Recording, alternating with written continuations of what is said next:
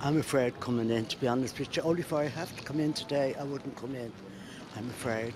Heat of the moment, people are acting on emotions, and then when there's a lot of people encouraging your, let's say, your anger, it makes you do stupid things, and I think that's why the riot happened. It was horrendous what happened, and probably totally uncalled for, and people jumped on a bandwagon. There's a negative attitude. I'm not a negative person, so look, it happened. It was shocking.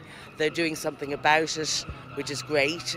Trying to name and shame the people, but I think if people see a bit more proactivity in that area, I think then people will start coming out. Our tourists all come in, and they don't mind.